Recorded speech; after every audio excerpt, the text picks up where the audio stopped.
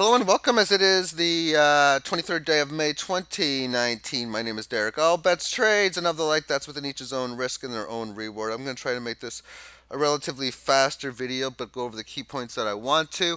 All bets, trades, of the like that's within each's own risk and their own reward. Let's start off within GoChain.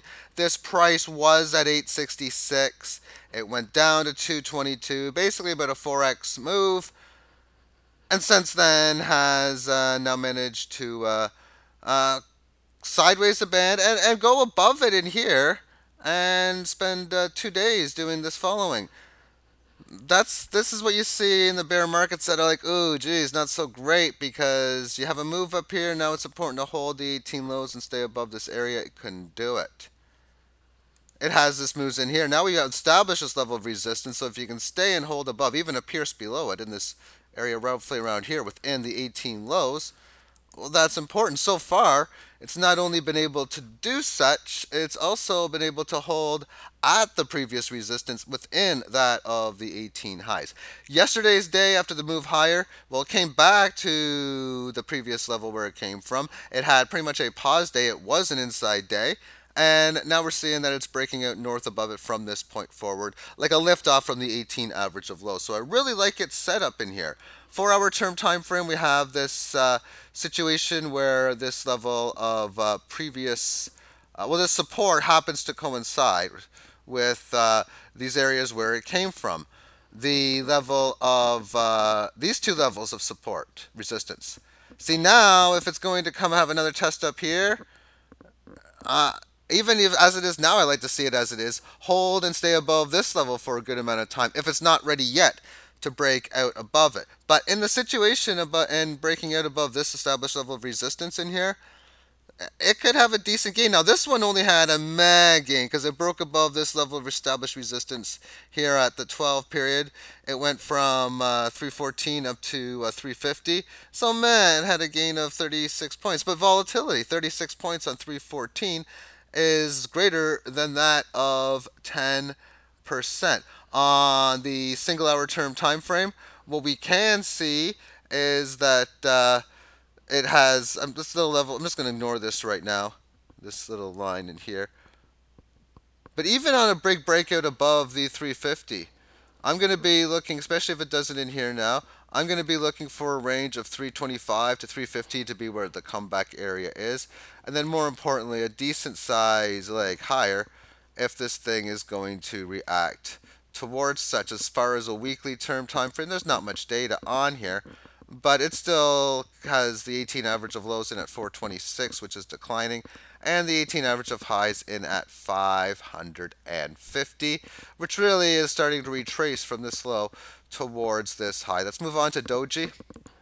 And in determining the trend here, bearish, bullish, neutral, well, we have this high here. I mean, this is the resistance between 97 here and 187.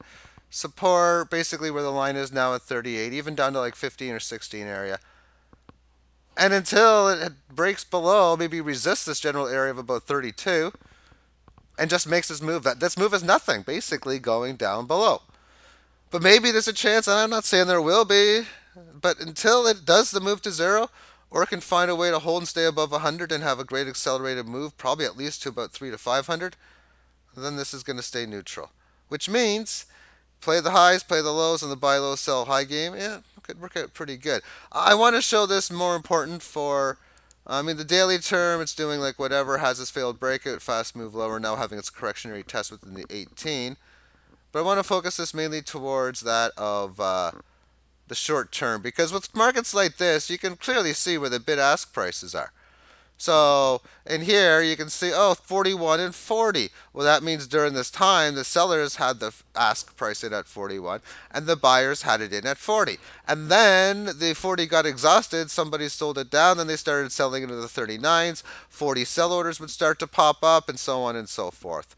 So it's interesting because there's not often in these charts you can see, if you look at it, what the buy and sell is. But if you're looking at it now, if you go into Poloniex, and probably Bittrex is the exact same as well, if you're going to want to sell, you're going to get 37. And if you're going to want to buy, you get 38. If you put a sell order at 38, then you're last priority from that point up, moving at that level. Anyone after you will be behind you, so it's like waiting in a line at an amusement park. Except for there's no cutting in lines. At least there better not be, or that would be corruption and manipulation within the software. Anyway, 37, same thing. If you want to buy that, you'd be last in line. I put a buy order in for 38, 36, and 34, and I did so after this high. I've already had my 38 get filled, obviously. So 36, I got okay, decent priority given the fact that I did that about a week ago. Moving on to Bitcoin Cash, just a quick look at this. Many resistance points at the 522 handle, now down to 508. 18 average of lows is rising, and it's in at 485 right now. And still holding in there, still making the higher lows, but we still are in the setup mode of, oh, this looks good, it probably should break out. But that means probably means greater than 50%. And speaking about probably, I've been talking about within Bitcoin about I think it's got a better chance of going to 10 to the 63 or then breaking 98 or the two fib levels. That being at 63.41.9 and 98.14.08.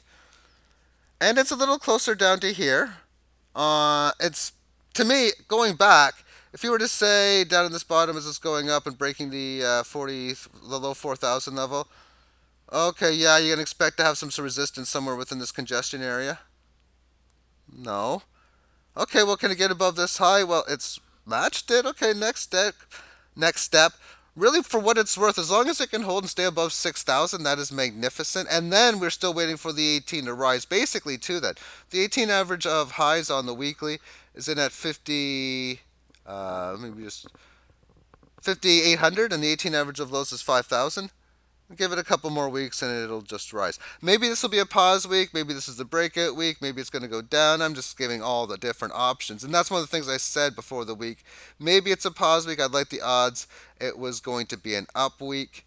Overall, though, when you look at things on the more shorter term time frames, there isn't anything yet to state that I really am going to give the bears any conviction in here. We have this low in here, breaking it above, still supporting within the 18. Yes, it didn't break above it, and we could be doing double top formations, but it still has a lot more weakness to go just to even go below any of the key necklines that there may be. Overall, within the 4-hour time frame, getting maybe a little choppy. Going below the 18, above it, and now a little bit below it again. So this was a chance to break out above. Obviously, within its correctionary phase, was unable to do so. Then this red candle down at the 16-hour timestamp. It has been 4 hours just going sideways, congesting with it, waiting now with the market correction through time for the 18 average to get in there. But it's barely even below that. And even on the single-hour term time frame, these last few hours is just a retest of this previous level. Really, the one thing is that it has spent the entire time over the last half day plus in this area where it was a quick move here, but it's barely down. And when we're looking for any type of correctionary moves, it is technically just came down to this area where it came from, and it isn't even down to come into its more appears a nice fit in between it, like roughly around here. I don't know how to explain it better. But yeah, that's how I'm looking at the Bitcoin chart. That'll be it for today's video. I did make it under 10 minutes. That was my plan.